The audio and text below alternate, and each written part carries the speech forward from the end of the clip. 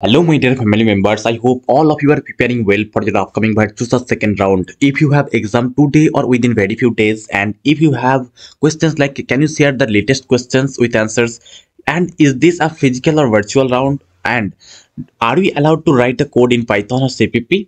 Then let me discuss all of these answers in this video.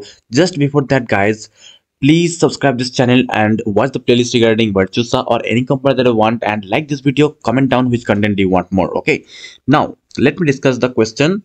Are you allowed to write the code in Python or CPP? The answer is no. Probably, most probably, 99% probably you will get only Java. Okay, you will get only Java, so be prepared for that. Okay, and next question is physical or virtual. The answer is virtual. Why? Because if you are 2025 batch, so they don't want you to come to their campus and give the exam.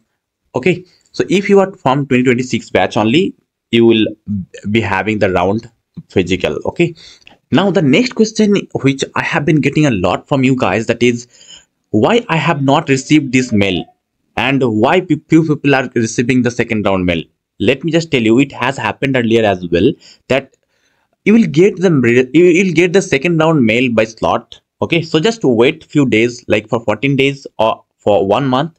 After that you may receive the mail. Okay, so after 1 month only you can say that this is the finalized mail. Okay, so please wait. Now let me discuss about the latest coding questions. Hey, you ready for the future? Tekno UF is here with premium prep materials, no need to fear. Cognizant, Accenture, TCS and more.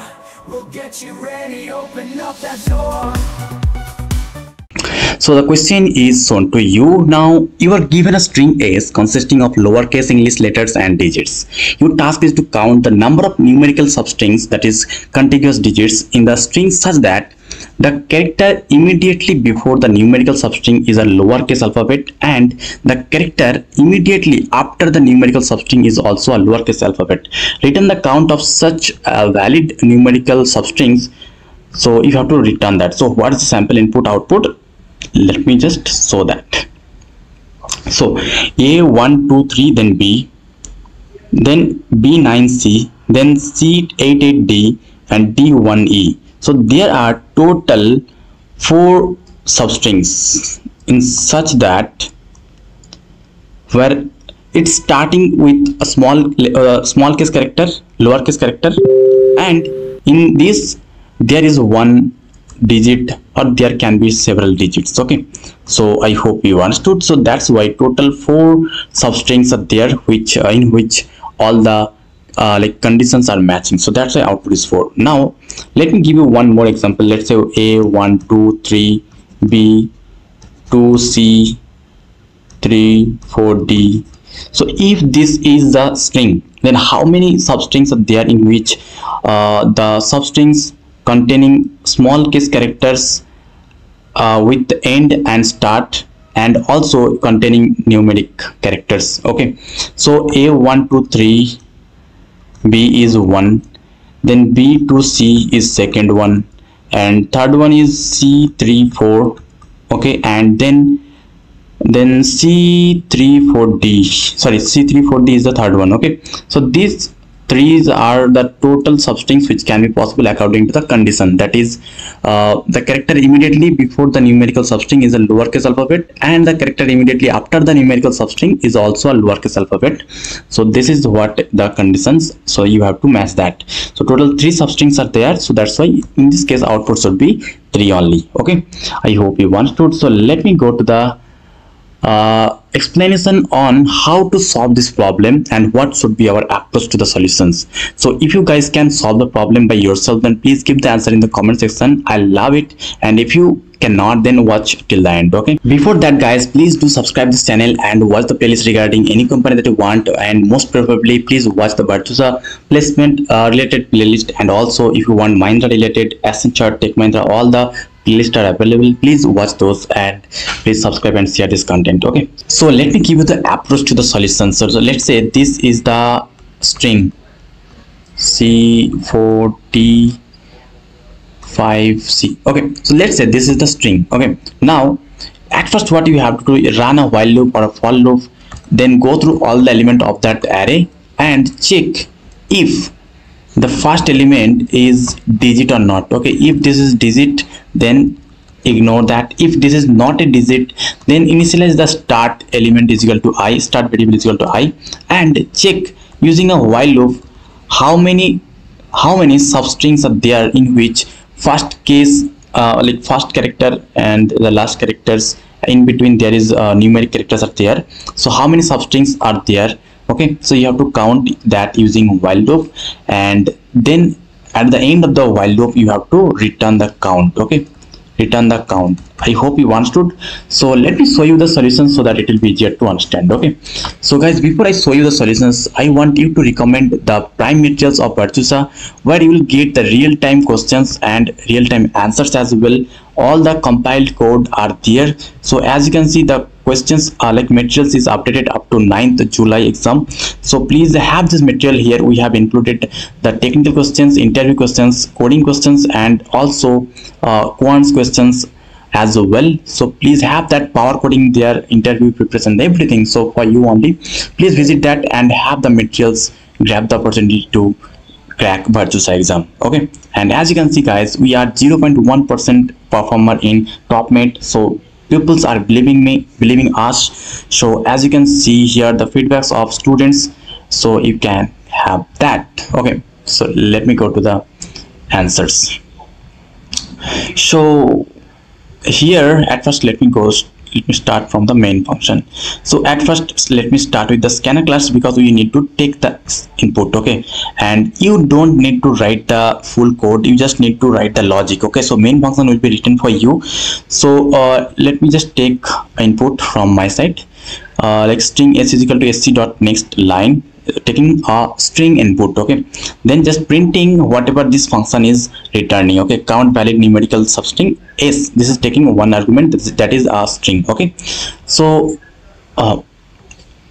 let me go to the implementation of the function. So at first import this package so that we can use the scanner class, and then it should be static method, because inside the main function we don't need to like initialize the object of this class, so that we can access the function directly from the main method. Okay, so now it is returning an integer which is the count. Okay, count of that strings, how much strings substrings are there. Okay, so at first we are initializing the count is equal to 0 and ith value is equal to 0, and also we are initializing the string length. Okay, int n is equal to string length. Okay, s dot length. Now we are going through all the element of that string. So how we are going? Using a while loop. While I less than n, I less than n, so let's say string is equal to a b c, sorry, a,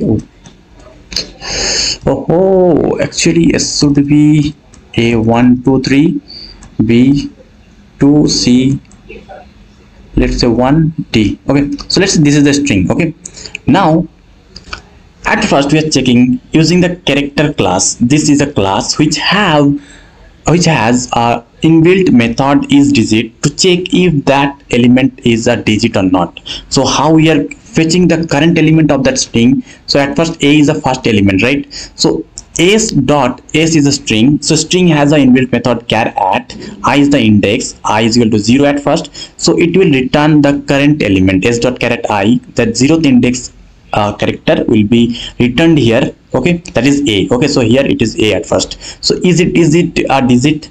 Okay, if it is a digit, then only it will come inside, otherwise it will just increment the count of I here. As you can see, increment the count I plus plus. Okay, if so it is in like at first it is increased, right? So I is now 1, so the value of I is pointing here. Okay, now it is checking if the character is a digit or not. So it is now 1, right?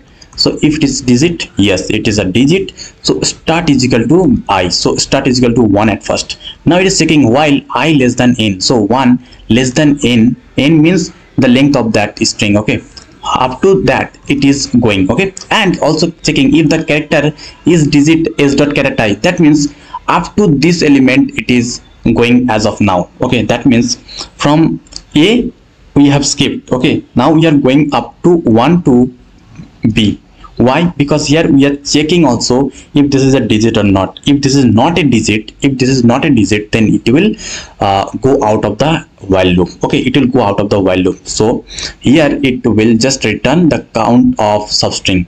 Okay, count of the substring, and the ith value will be incremented here. Okay, for this only. I hope you understood.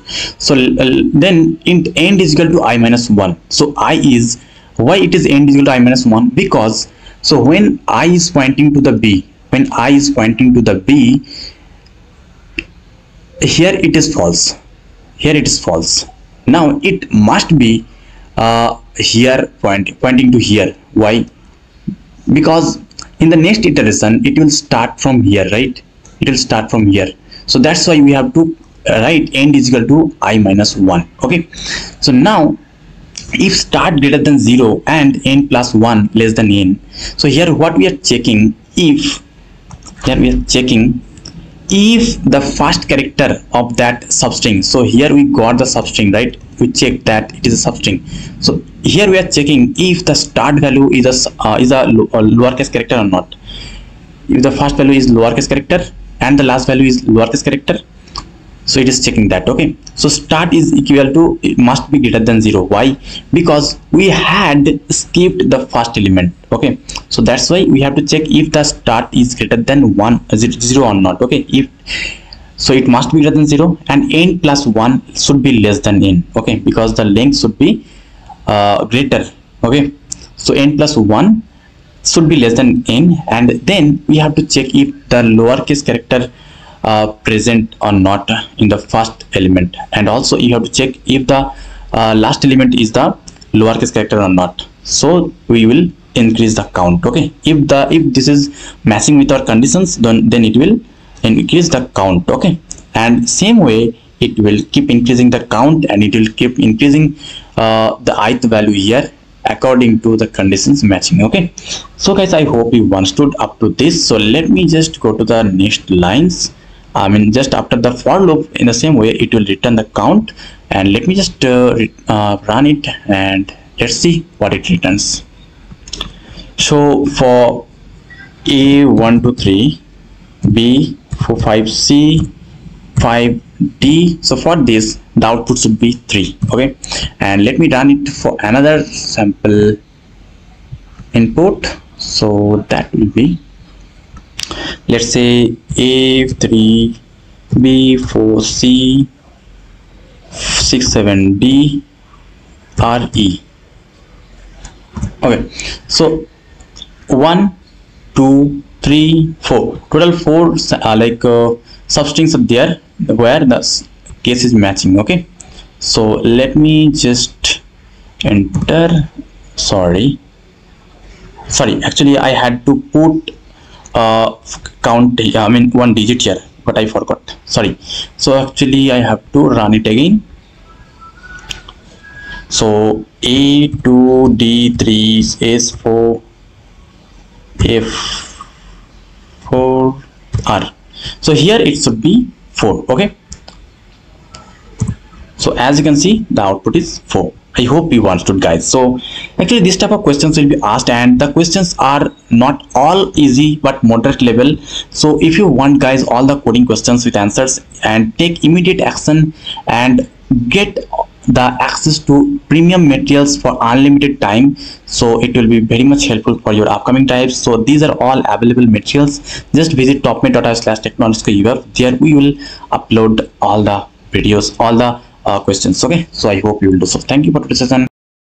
Please subscribe to Tekno UF and don't forget to like and share with your friends.